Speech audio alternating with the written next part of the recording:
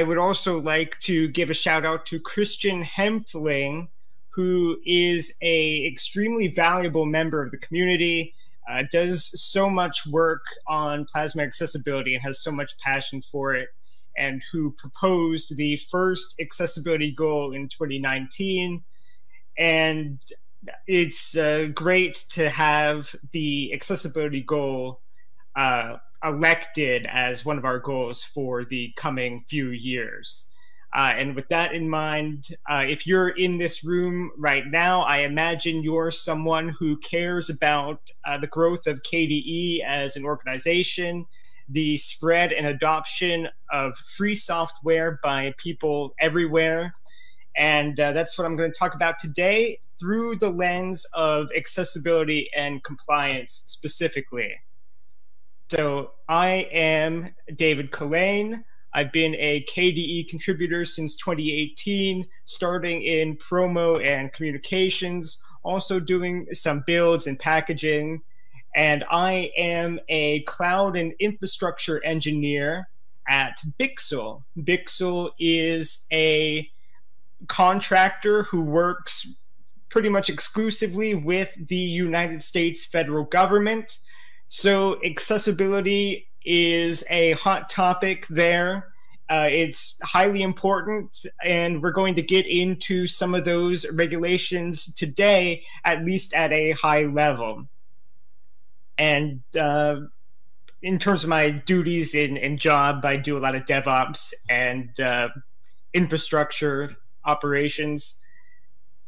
And let's actually get started. So what is accessibility in the first place? That word gets thrown around a lot, but let's just make sure we know what we're talking about.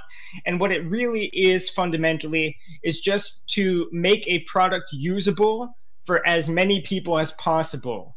And that's regardless of any physical or cognitive disability or any kind of other impairment that they might have, or even, according to some definitions, socioeconomic status, which at least on that front, KDE, I think, does very well.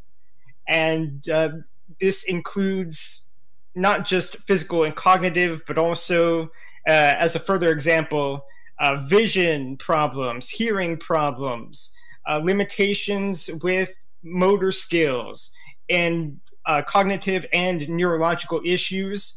According to the CDC, 26% of Americans self-identify as having some sort of disability, at least in a minor capacity. For example, that includes needing eyeglasses. But that still is an important consideration of vision when you are designing software or a graphical interface that people need to work with on a daily basis. So accessibility, why is it so important for KDE? Well, there's a number of reasons. Accessibility sits at the nexus of several of the proposed KDE goals that came up in the last couple months. Increased professionalism, becoming an enterprise-grade organization that can deliver enterprise-grade software in order to actually get our software adopted at a wider and broader level in major institutions. We're going to need really good or passable and functional and highly rated accessibility and compliance. And this is also just fundamental to human-centered design and the principles of human-centered design, because accessibility in many respects determines if big enterprises, public or private, can legally use the software. And this has a knock-on effect that because of that, down the road, this also impacts how many people are going to be exposed to KDE software or free software in general. We all know that since the early days of Linux user groups, the free software movement and community has targeted public institutions as the center of our growth and evangelism efforts. And KDE is no exception to that. For example, some of the history here. Brazil in 2008, KDE software was deployed to school computers serving up to 52 million students based on the activity in the computer labs there. We have active contributors today who discovered KDE and discovered free software through that initiative. Valencia in Spain, long-standing relationship with KDE, 120,000 or more school computers in their system are running a plasma-based distribution, Lyrex. And in fact, Valencia has no budget for proprietary software in the schools, except for 10 schools with special needs. Now, you can see where this is going. This is a highly important issue, but also I want to highlight that we do continue to have success in the education sector. More recently, in Kerala, India, that's a state in India where a plasma-based and KDE software using distribution is deployed in their schools, and the government there announced a plan to train and teach 38,000 teachers to use KDE software. And this is a major push in terms of how we get KDE in front of people. And it's extremely important that we keep up with the evolving standards of accessibility and compliance. And KDE, it's fundamental to our growth as an organization to keep the pace and maintain a high level of accessibility in our software.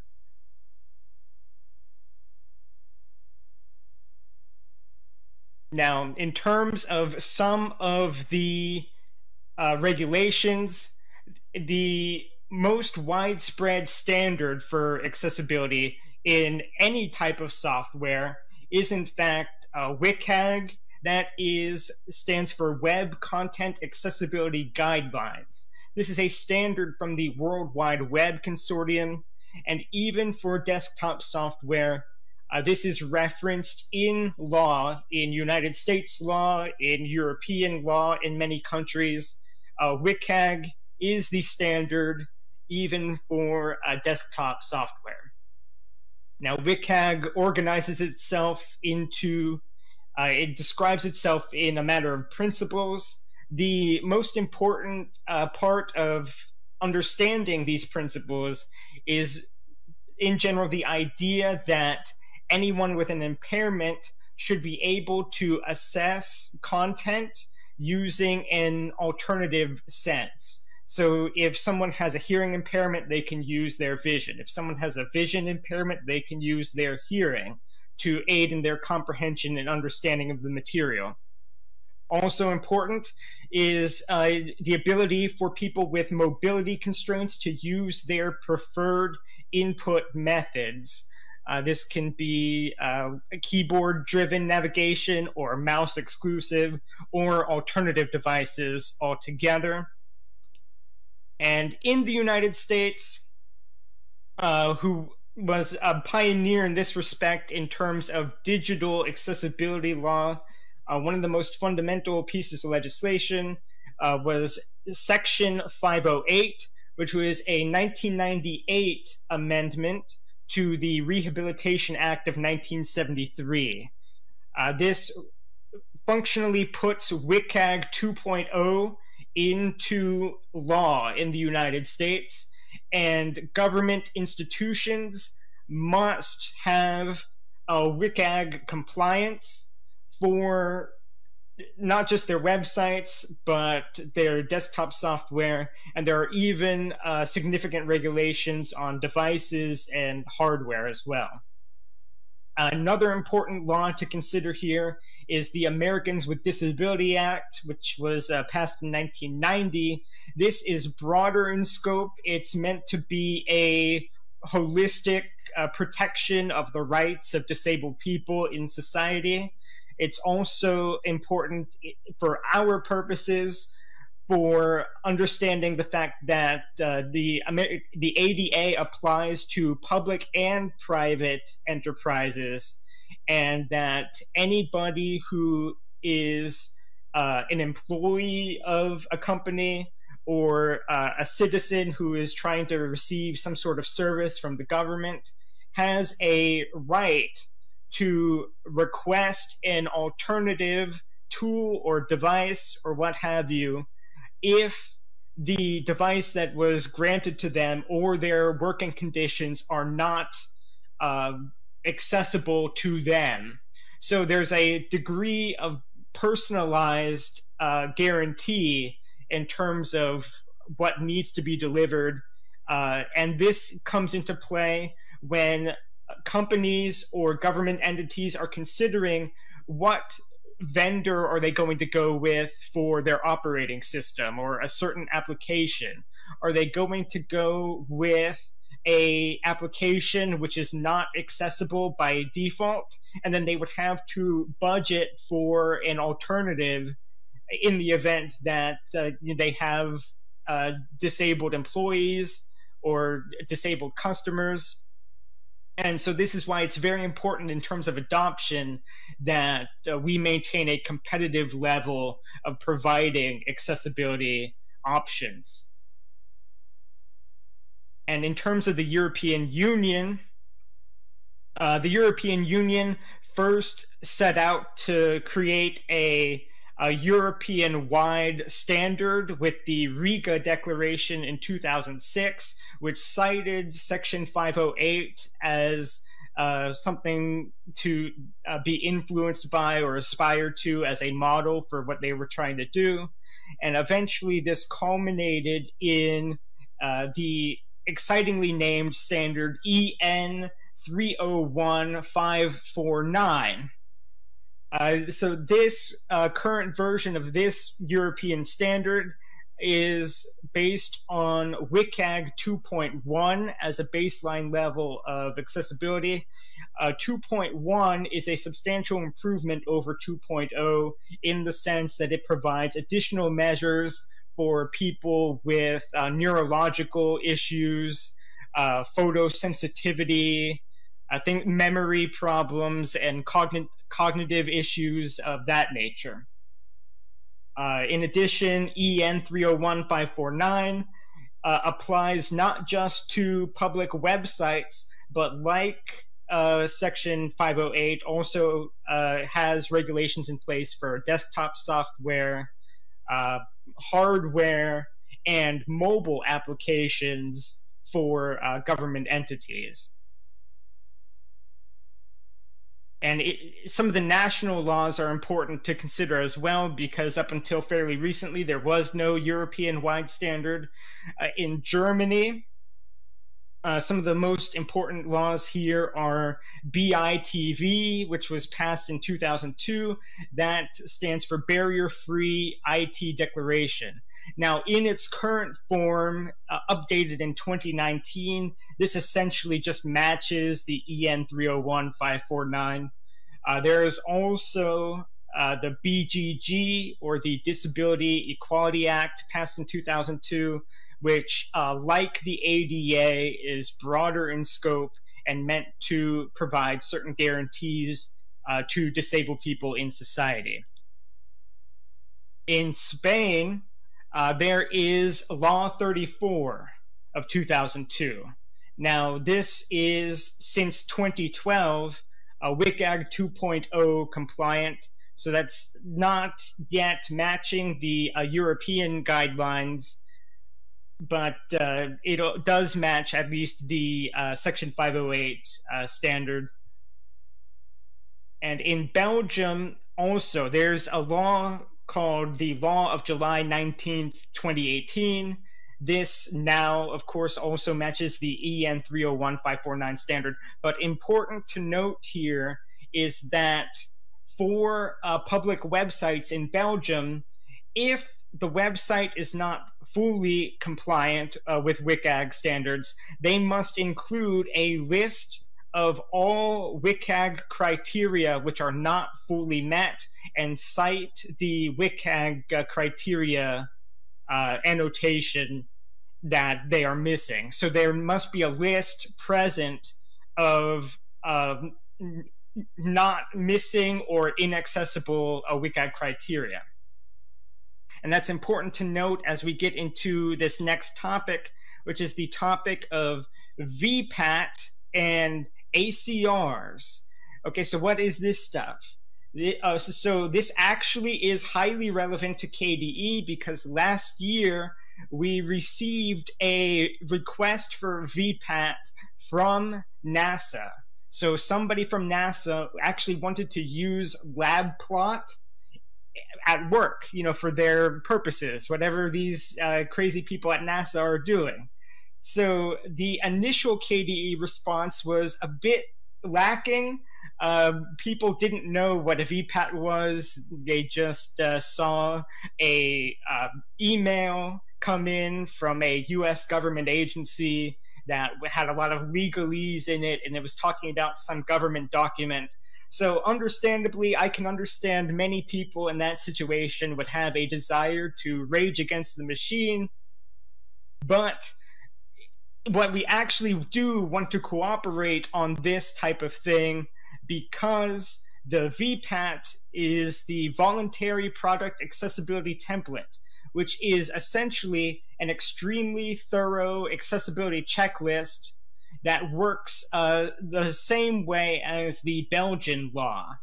It is a list, a self-assessment of WCAG compliance, and you need to itemize the different criteria for WCAG and see where you are strong and where you may fall short based on your own recognition. This is important because the VPAT is essentially the first step towards getting an accessibility conformance report, or an ACR. An ACR is a US government requirement that any software that needs to be used by the government requires this ACR. So without it, it's going to be difficult to get permission to actually adopt, at least on more than a personal level, certain applications. Now, in terms of the accessibility goal, which I'm very happy just was announced earlier this morning, I think this would be worthwhile to maybe consider going through and doing a VPAT for specific applications that we know are targeting enterprise customers or users. That would be LabPlot, for instance.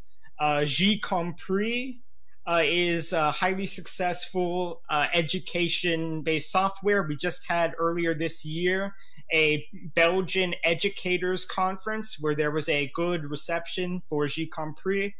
And I think Ocular would be a good candidate for that as well. We do know that one of our there's a newspaper in India that our KDE India folks helped get onboarded and using KDE software, including Ocular, in the business of their newspaper.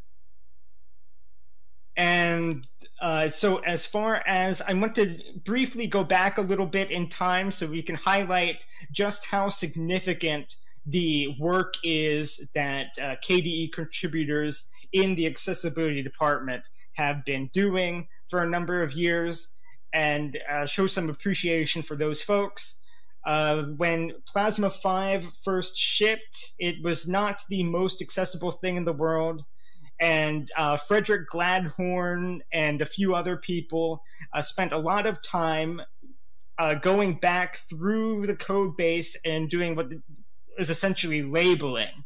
So this is going to individual objects in the code base and saying like, oh, we're going to add focus true here, so individual elements can be focused.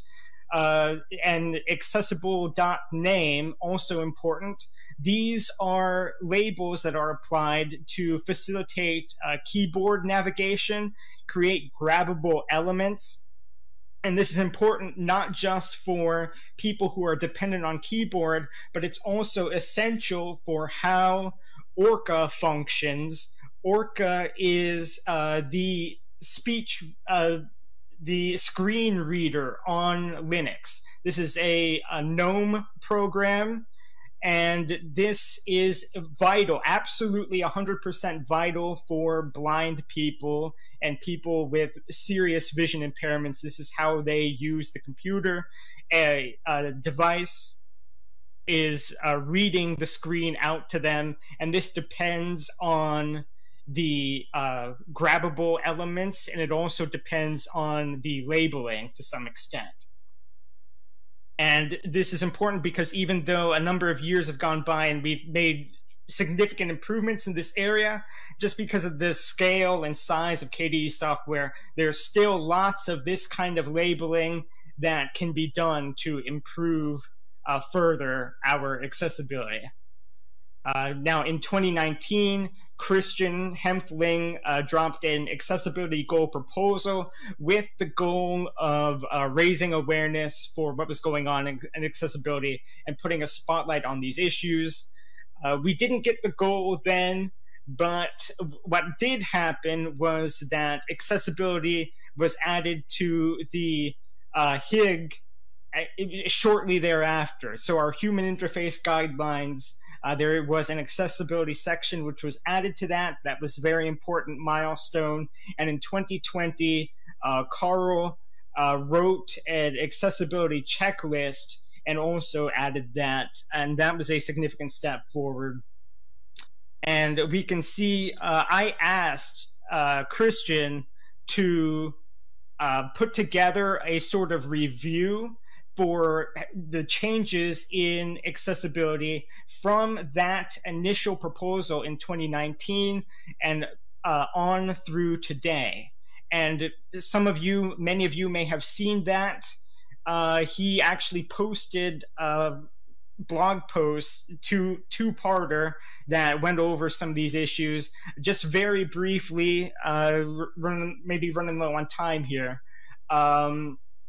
One of the great highlights was the new kickoff.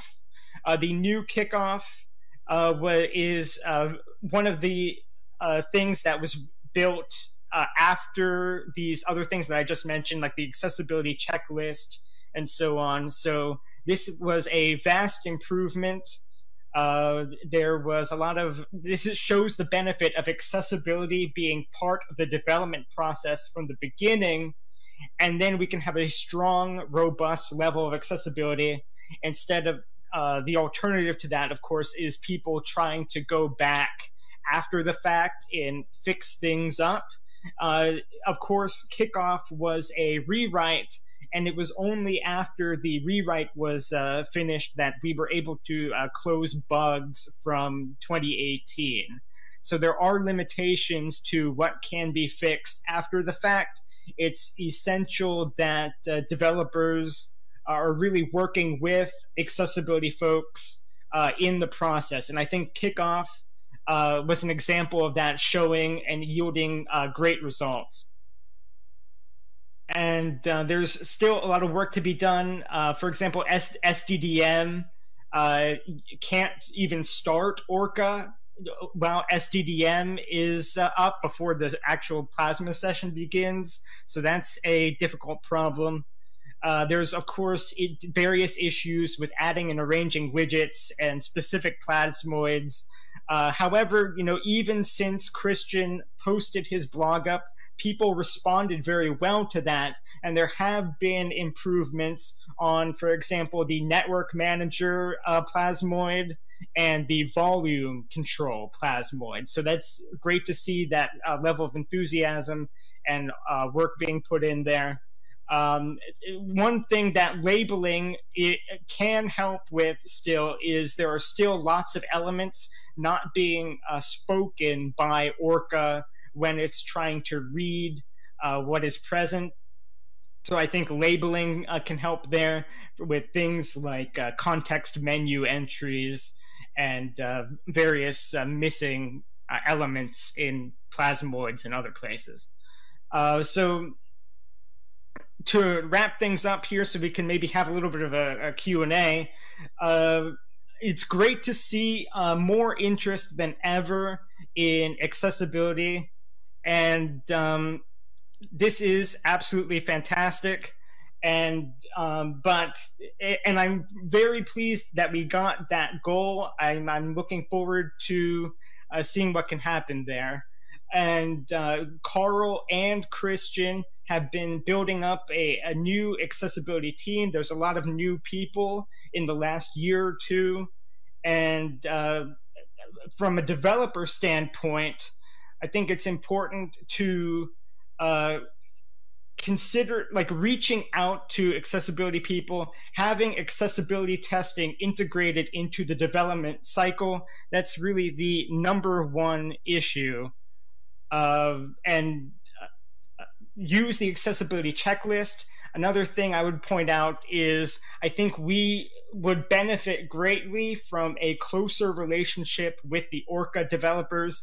I know the maintainer, Joan Marie Diggs, has been active in KDE spaces on and off whenever usually there's activity on the KDE side. So I think there's a lot of potential there that would be beneficial as well. And despite the focus of this talk really being on the impact of accessibility on enterprise and how important it is in the enterprise world, really the main motivation for trying to raise the profile for accessibility is ultimately just so we can live up to our KDE manifesto, create an operating system and suite of applications that is free and available for people to use, and that for anybody to use. We do have waiting in the wings a certain community of people who are very happy anytime a new accessibility improvement gets merged. And it's important to remember those people. Those are the users who are even more than typical users, in many cases dependent upon their computer systems and their electronic devices for their quality of life.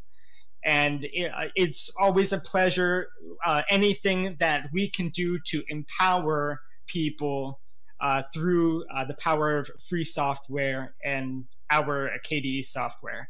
So thank you, everyone, for being here with me this afternoon, if you're in Spain. And if we have any time for Q&A, go ahead and field any questions you got. All right, let me check for online questions as well.